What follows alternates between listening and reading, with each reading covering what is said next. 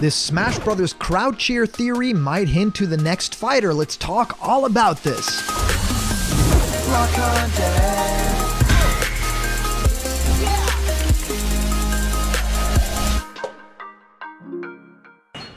What's happening, my blocked buddies, and welcome to a brand new episode of Blocked Content's Leak Speak. My name is Callum, and this is going to be your blocked content for today. It's so strange that every single week we seem to be getting theories that are getting more and more detailed, which is really cool. A lot of people are very eagle-eyed with this Smash Bros. Ultimate information in terms of like tweets or, even inside of the game's information or websites or different codes. And today is no different. We get to detail something called crowd cheer theory, and this is actually something that doesn't really predict a specific character, but actually predicts an entire situation, right? Something that we can actually point to a couple of characters that might not get into Smash Bros. Ultimate. So of course, Super Smash Bros. Ultimate's Fighter Pass Volume 2 is now in full swing. We're already 4 characters in, and it makes sense that we are going to be finding out who the next fighter is around E3 time, which is next month. So that's very exciting.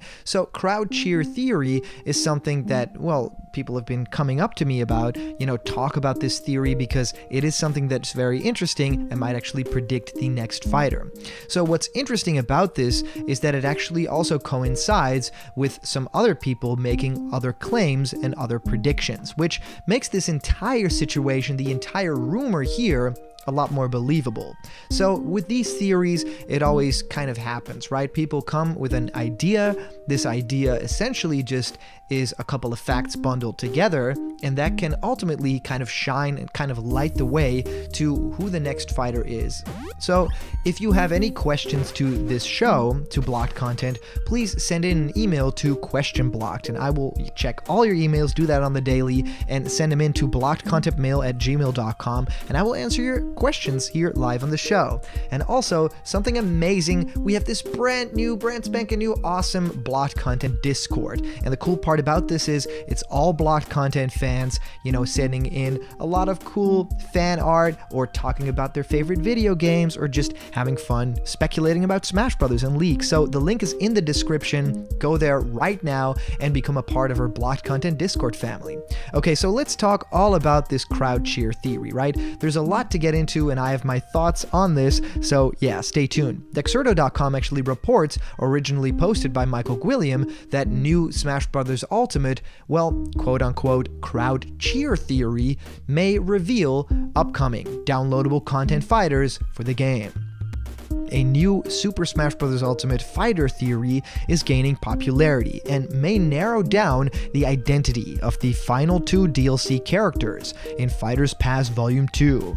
As the second Fighters Pass reaches its conclusion, fans have noticed something quite intriguing about the crowd cheer voices in the game, and how there is a severe lack of international voice acting for new fighters.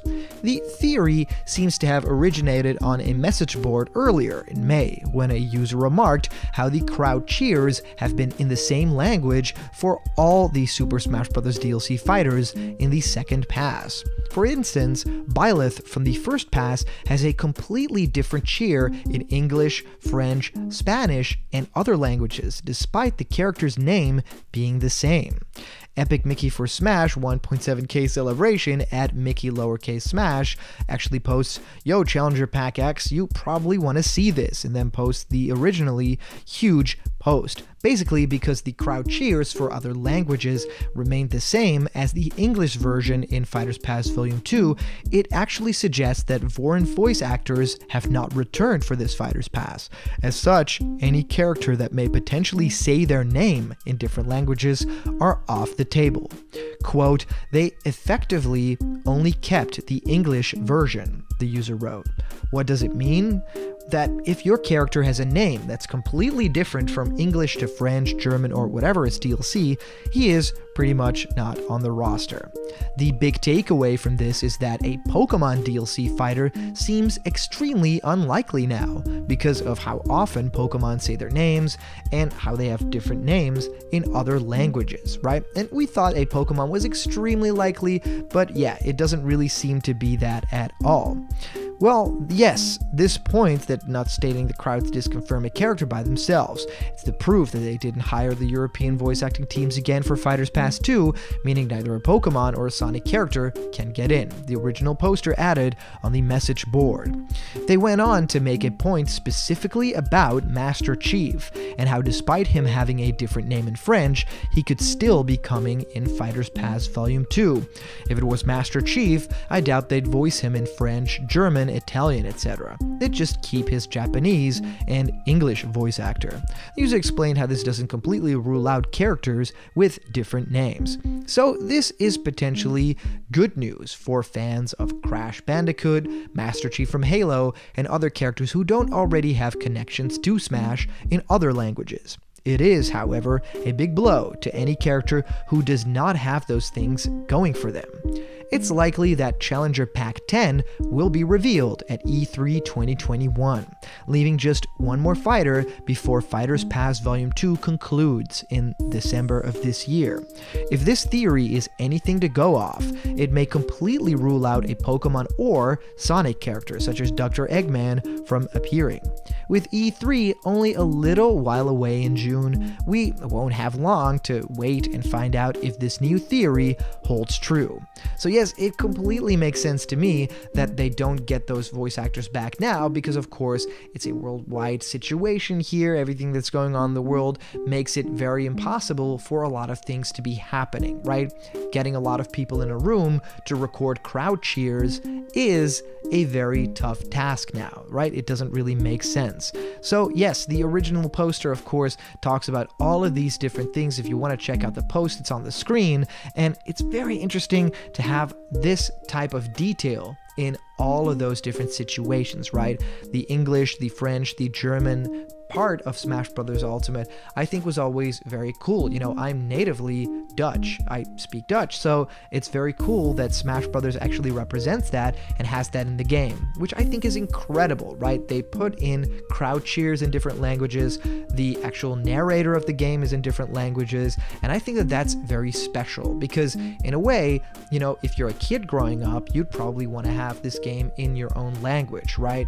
And that really is something special. So having that not be the case for the DLC is strange and will change the way that Nintendo has to approach getting those characters.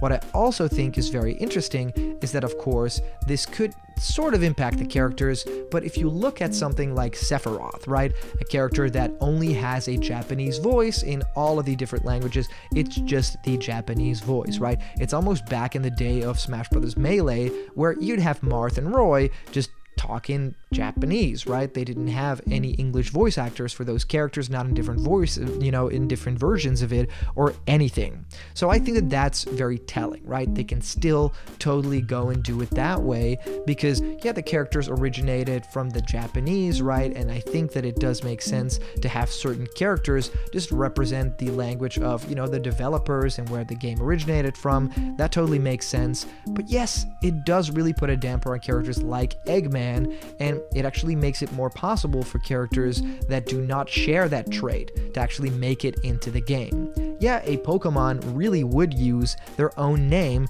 to kind of, you know, scream and talk in all of these different languages because Pokemon is one of those franchises that is very well localized. So in every single region and all throughout Europe, Pokemon have different names. So today's comment question is, do you think that the crowd cheer theory actually makes sense, right? Is there something here? Do you think that it might actually be a thing? Our previous comment question winner comes to us by way of Bomberman204, saying, if I were a betting man, I guess one third-party character and one first-party character is the final two. A nice, even, well-rounded pass, though my gut has been telling me for a while now that we'll get Chun-Li and then Lloyd Irving and Yuri as the bonus fighter, but my gut has never been right when it comes to Smash. I really hope for Impa, a Zelda fighter in general, would be great to see, but Impa is by far my most wanted first-party character. Don't really have a preference for first or second or third fighters pass. It just comes down to the characters themselves. I do have a very minor affinity for first-party fighters just because there are so many excellent characters that they seem to pass up on, for lack of a better term. Meh third-party choices, of course. I'm totally on board for legendary characters that happen not to be developed by the big N. Sonic, Pac-Man, Bomberman, but this whole getting a third-party fighter just because it's a bigger deal is just kind of played out in my opinion. Why not end the Fighters Pass celebrating Smash as it began, a Nintendo crossover fighter? But I'm also fine with third-party fighters with rich history in the gaming juggernaut, Bomberman, Bub, Ryu Hayabusa, some that make me think of my great times with my Nintendo consoles. And yeah, I actually do think Bomberman 204 that this makes sense, and it makes sense that you are mentioning Bomberman, right? I think characters that are third party have to be big hitting characters, not just some character from an RPG that no one really played or a character from a side game, right?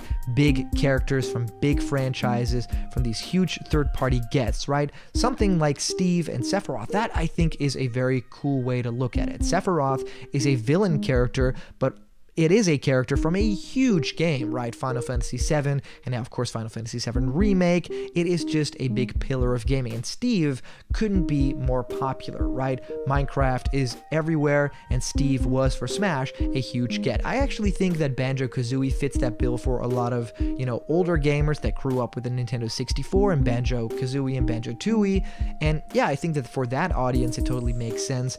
So I'm curious what you guys think, and well, if you want to support Block Content and actually decide what we make videos about next, you can actually go to patreon.com/blockedcontent, and well, if you donate anything, you get to decide what our next video is about. A snake codec, leak speak that you have information on, well, let's do it all together. And also, please subscribe to Block Content right now, click that like button, it really helps out the channel and makes me very happy. So thank you guys so much for watching, and I'll see you guys around the corner where there's always more blocked content, and I'll just see ya.